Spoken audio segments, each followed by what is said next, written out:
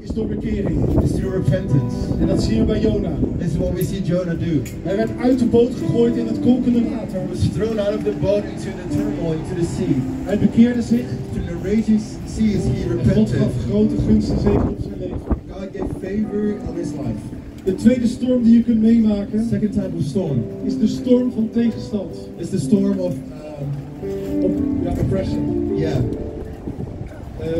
En dat was een storm die Jezus meemaakte, John Paul. And this is the storm of Jesus. He faced this. Jezus die kwam terecht in de storm. Jesus entered in the storm. En als je te maken hebt met een storm van tegenstand of vervolging, oppression, If you're dealing with a storm of oppression, wat moet je dan doen?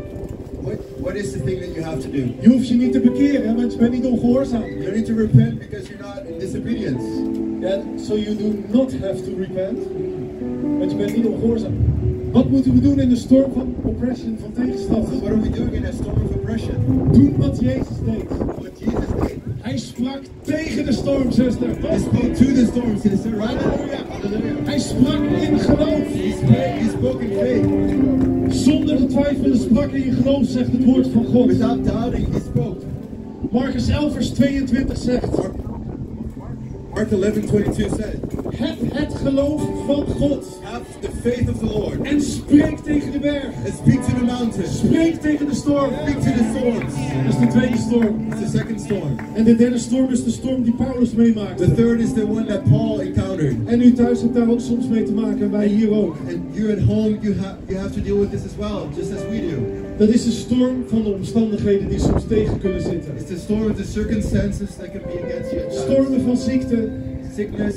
Stormen van financiële onzekerheid. Storms of financial turmoil. Stormen van failliet gaan. Insecurity or going bankrupt. En dat was de storm waar Paulus mee te maken had toen hij op de boot zat. This is what Paul faced when he was on the boat. En wat deed Paulus? And what did he do? Toen hij door de omstandigheden in een storm terecht kwam. When he was in the circumstances.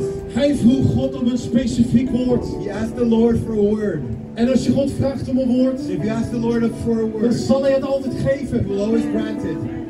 Ik heb God om een woord gevraagd als het gaat om de financiën om dit mogelijk te maken. I've asked the Lord for a word to make this work En ik weet dat possible. God een wonder gaat doen zodat we door kunnen gaan. And I know the Lord will do a miracle to make Wat us deed through. Paulus? What did Paul do? In de handelingen staat, hij stond op. Acts says he stood up. Ben je in omstandigheden terechtgekomen en is het stormachtig in je leven? Are you in circumstances or there storms in your life? Op. Stand up. Sta op uit je bed. Stand up from your Sta op bed. uit je stoel. Stand up from your chair. Sta op van je rollator. Stand up from your... En zelfs wanneer het niet kan, And even when you can't, vraag mensen om je heen om je even te helpen om een keer op te staan. ask people to help you to stand up from time Ben je to time. verlamd, laat mensen je optrekken. Are you paralyzed that people Paulus pull you up? Sorry. Are you paralyzed that people pull you up? Halleluja. Vader, dank u voor John Paul als vertaler.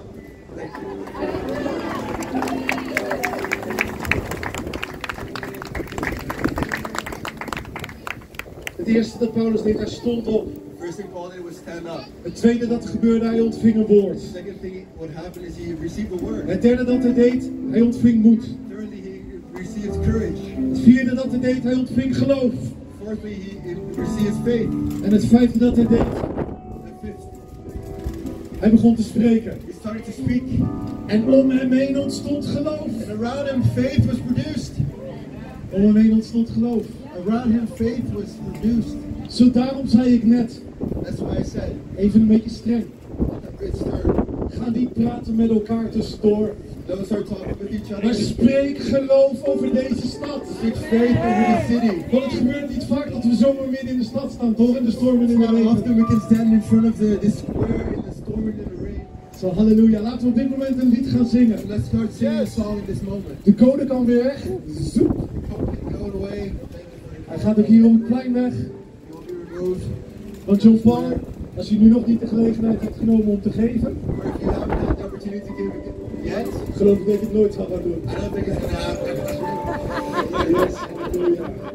Als God je vraagt om te geven, better do it quick. If God asks you to give, better do it quickly. We gaan zingen Zegekroon. We're going to sing Zegekroon. We gaan even wat liederen gaan we even verplaatsen. We gaan Zegekroon. Thank you.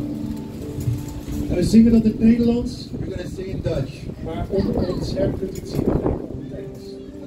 you'll see English lyrics as well.